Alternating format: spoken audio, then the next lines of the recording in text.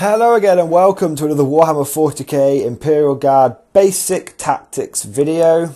Today we shall be moving on from the heavy weapons of the Imperial Guard and taking a bit of a step down, scaling it down and looking at the one-man special weapons of the Imperial Guard. You guys know the format by now. I start off with what the weapon is, I then move on to what it combos well with, and then I will also go where you should put them in your platoon. The where it combos well with should be a slightly shorter section, simply because most of the time I've actually covered that in the heavy weapons section, but it's still, I'll still mention it because this might be the first video that someone comes across, obviously. So the sniper rifle is a pretty iconic weapon in any wargaming environment, any tabletop wargaming environment. Like many of the weapons that the Imperial Guard get, it's based on sort of modern military sort of things, and so it's not particularly a unique weapon, but it's pretty good. It's pretty interesting. Now, in the new inverted commas codex, the sniper rifle got a major buff, not in the fact that its stats went up, by the fact its points went down. Sniper rifles became the cheapest special weapon that you can buy. You can now get a sniper for 2 points. That's right, 2 whole singular points. That's a fantastic deal. That's what makes the sniper even worth considering. Before, it was never used because it wasn't worth it. Now, for 2 points, makes it worth considering. Does it make it good? Do people use it? Maybe. Does it make it worth considering? We shall see. So for 2 points, you get a weapon which is Strength X AP 6. The Strength X basically means it has a sniper special rule. What the sniper special rule means is that anything that you shoot which has a toughness value, not an armor value, a toughness value, you wound it on a 4+. And if you get a 6 on the to hit roll, you get to choose which model you put the wound against. It's called precision shot. So the sniper has a bunch of special rules mixed in. It's got the sniper special rule, it's got the precision shot special rule, it's also got the rending special rule. Okay, so if you get a 6 to hit, you get precision shots, and you get to choose which model that wound goes on. So for example, if an enemy squad has a melter gun, and you roll a 6 to hit, rather than you doing the wound against the nearest model, you could choose to put that wound on the melter gun guy in the squad. Now if you choose to put that wound on an enemy character, or an independent character, they still get to try and look out Sir. So normally speaking, snipers are best used for quite literally sniping out special equipment. Characters will generally just pass the wound off onto a goober. So if you then you roll to wound. Now anything, this is the sniper's biggest strength, but also its greatest weakness. If you're trying to wound a toughness 6 Carnifex, you wound it on a 4+. If you're trying to wound a toughness 2 Brimstone Horror, you wound it on a 4+. It doesn't matter what it is, you're always going to wound it on a 4+. The exception to this is Gargantuan monsters creatures, which you will wound on a 6+. But that's just their special rules and they're bullshit and they shouldn't be in the game anyway. Now if you then get a 6 to wound, so you've got a 6 to hit, if you then get a 6 to wound, your shot counts as rending, counts as AP 2, which means your opponent will not get an armor save against it, they'll only get an invulnerable save. And as we said before, most characters have invulnerable saves, but you'll find that most special weapons in a squad are just used by basic grunts. They don't get cover saves. They don't get invulnerable saves. So if you get a roll of a 6 to hit and then a 6 to wound, you could choose where you want that shot to go, and the only save your opponent will really get is either an invulnerable save, which is rare on a special weapon, or a cover save. So it's pretty good. Now snipers have lost the pinning special rule, unfortunately. What used to happen is if you killed someone with a sniper, they were forced to take a leadership check. And if they fail that leadership check, they'll be forced to go to ground, which against a lot of armies really fucked with them. Really fucked with them. But as it is, they don't have that rule anymore, which is unfortunate. So that's what you get for the sniper. It's actually pretty potent when you think about it, but its biggest downside is you still have to hit on your crappy guardsman ballistic skill. Back in days gone by, for those of you who didn't play in 4th edition and before, snipers had another special rule, which was they always hit on a 2+. When that was the case, snipers were worth it. Oh my god, snipers were worth it. And then I think 5th edition came along. Could have been 4th, but I think 5th edition came along and snipers no longer hit on a 2+. They started hitting on their regular ballistic skill, which is a shame.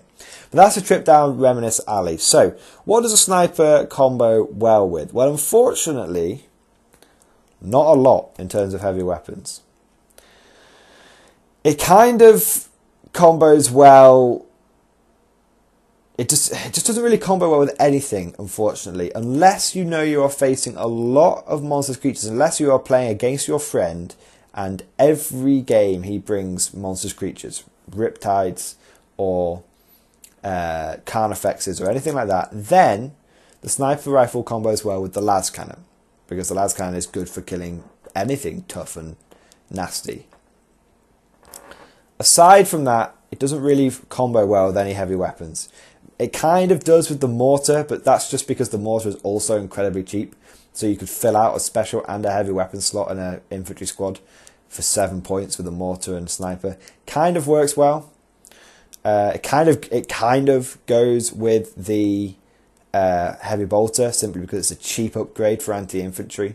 But the grenade launcher goes so much better with, you know, the heavy bolter and the autocannon. And it doesn't really go well with the missile launcher, to be fair. Again, if you were using it to snipe monster creatures, maybe the sniper would also help. But generally speaking, the sniper doesn't really work unfortunately, in the regular infantry squads. I've heard a lot of people say, or I've had a lot of comments say recently, I like to put 2 snipers and a mortar in my platoon command squad. And I can kind of see that working.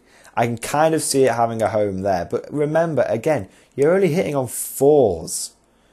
That's the problem. You're only hitting on 4s. And in a platoon command squad, I guess at least, you know, you could buy yourself 2 snipers and like a bolter for the officer and a mortar. And you'd have a semi-potent squad for 40 points, you know. For 39 to 40 points, you'd have a semi-potent squad. But honestly, it doesn't really fit there either, because again, you're struggling to hit with your ballistic skill 3. Now, the sniper does have a home in the special weapons squads. When the Guard Codex was first released, there was a lot of talk. I don't know how. This is back in 6th edition. It's less relevant. It's less relevant in 7th, but in 6th edition, the sniper rifle special weapons squad was actually pretty good, because back in 6th edition, only troop choices could secure objectives. In 7th edition, everything can score, and troops have got objectives secured. But back in 6th, there was no such thing really as objective secured. It was just troops can score, everything else can't. So the sniper special weapons squad was very, very popular with guard players, because for 36 points, which is the cheapest option you can get by our bare bones command squad, you could take a 6-man squad that could plink away, you know, taking a wound off here, taking a wound off there, and you could put it on an objective in a ruin, and generally your enemy would forget about it. Because what you've got to remember is special weapons squads, you have to take 3 special weapons. But if you have to do that and you want to take the cheapest way of getting a scoring unit, you don't need the officer to hide out of line of sight, take a sniper special weapon team. That is less relevant now in 7th edition, because obviously everything can score, but it's still worth remembering, because a lot of the time what your opponent might do is he might boost over, let's say a Riptide for example, murderize murderize the regular infantry squads and be like, oh, I've got your objective now, I'm controlling it. And you can say, well, no, you're not. Actually, my sniper squad is objective secured. So a lot of people don't expect it. It's more of a trick, but there you go. So generally speaking, the snipers belong in the special weapons squads because they're a cheap way of getting the sniper rifle on the field in general. The problem is, and this is an extension obviously, is the sniper rifle, there is a dedicated sniper rifle squad, and that is the Rattling Snipers.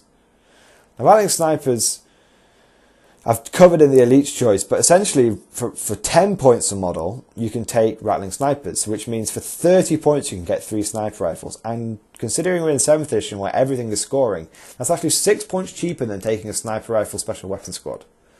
So if you really want to include sniper rifle special weapons squads in your army these days, you should really go for Rattlings, because Rattlings are built from the ground up to work with snipers. They have stealth, they have shoot and run, and they have, most importantly, ballistic skill 4. So that's why you should really go with Rattlings. Now obviously Rattlings are toughness 2, so they'll die very easily, but generally speaking, it doesn't really matter. The difference between toughness 2 and toughness 3 isn't a big deal, especially with instant death and shit like that. It doesn't really matter. The only downside is a lot of people don't like the look of the Rattling sniper models. I think they look kind of cool. They look a bit goofy, and the older ones look, the newer ones look very scruffy, and the older ones look a bit dated, but they still look pretty cool. The thing is that I've used Rattling snipers a lot, right? I use them because they come with infiltrate, so for 30 points you can outflank a unit into your enemy's deployment zone and get line breaker for a mere 30 points. So that's what I've used Rattlings for in the past. The thing is that when I use Rattlings, I just use Cadian sniper models, Cadian and Castan sniper models, and no one knows or gives a shit, because at the end of the day, your opponent doesn't really know the difference between a Rattling sniper and a sniper special weapons squad. Okay? So there you go, quick video. Probably one of the quickest ones I've done for these basic videos, basic tactics videos.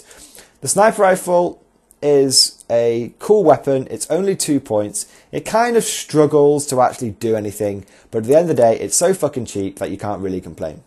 So obviously, you guys let me know how you guys run your snipers. It might give me some ideas.